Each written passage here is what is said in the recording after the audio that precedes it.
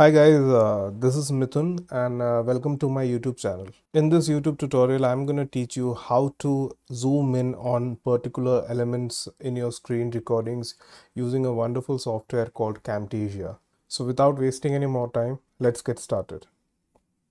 As we can see, I have a bunch of website opened up on my Google Chrome browser. So what I'm going to do is I'm going to whip open the Camtasia recorder software, and it's going to take a bunch of seconds, and we don't really need to care about the cameras because it has nothing to do with the cameras and webcams. So right, I'm gonna disable the microphone and system audio as well, and now I'm gonna make sure that the screen that my computer has is selected properly and the resolution is also right one.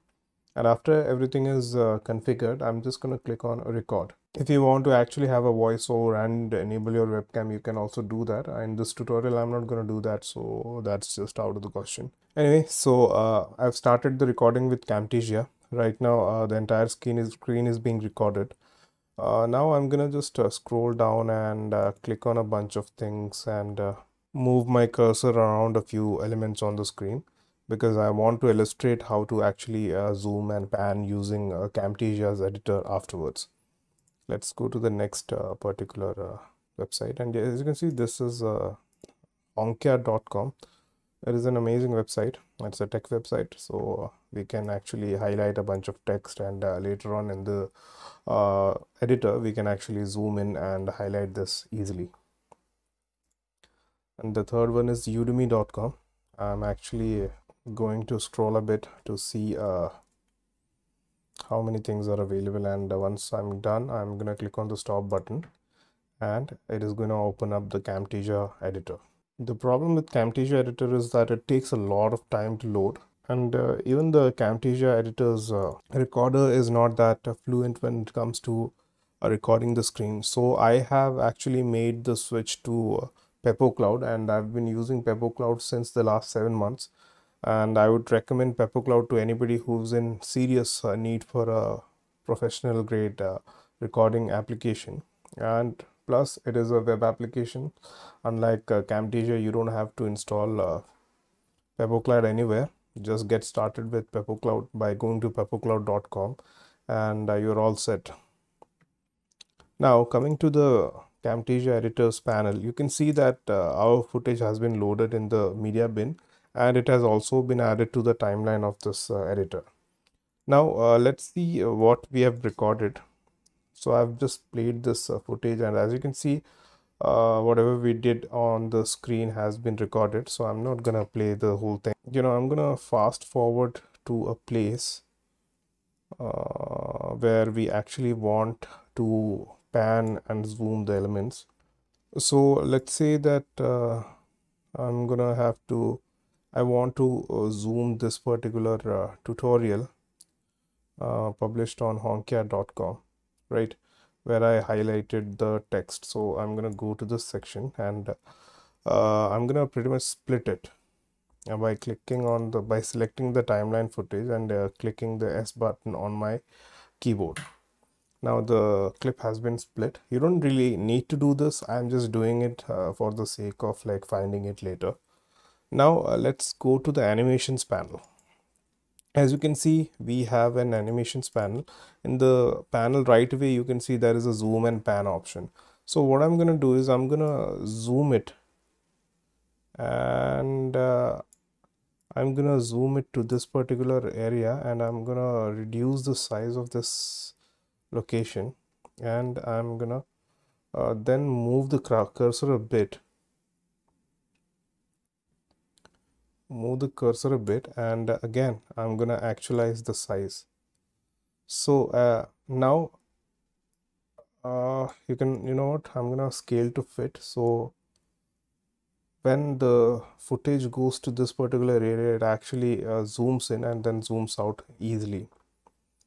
So that's a very simple illustration of how this works in Camtasia.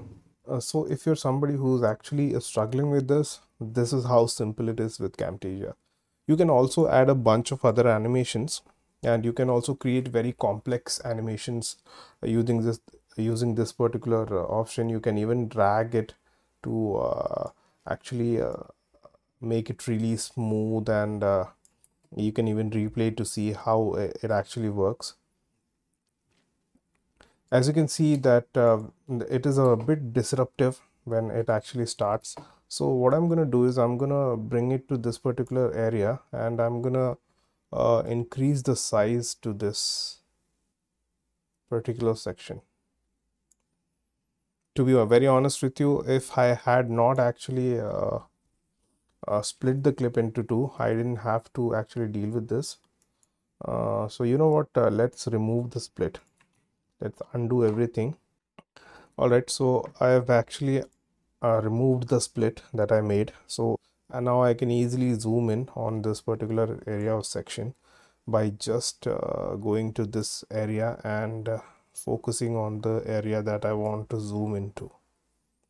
As you can see, I want to make it look like this, and in order to actually remove the zoom, I'm gonna just drag this pin to a particular area where this section is no more active on the screen, and I'm gonna select the scale to fit option.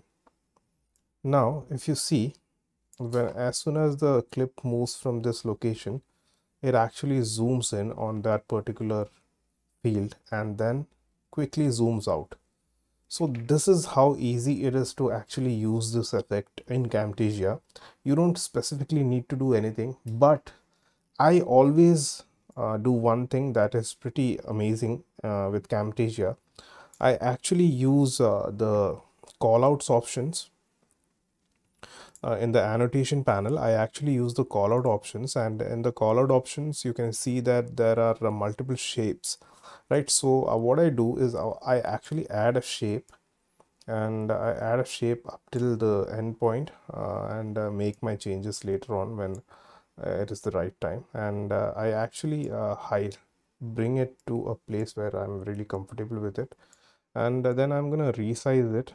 Right now it is completely black. You don't have to really worry about it, just for the illustrations purpose. Now I'm gonna reduce the opacity. After reducing the opacity, now you can actually change the color as well. Usually I go with a yellow color because that's the default color that we use to highlight anything on the web or anywhere else.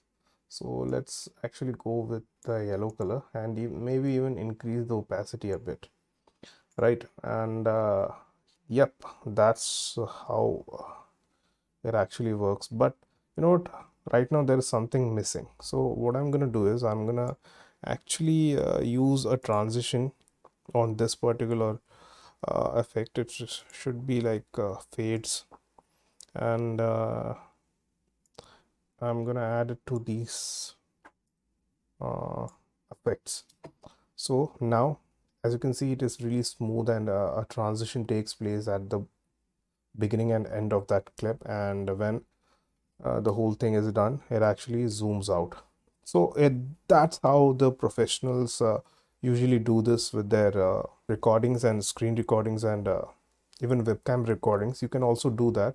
Unfortunately, I didn't actually have any webcam recordings at the time because my webcam was exclusively being used by OBS.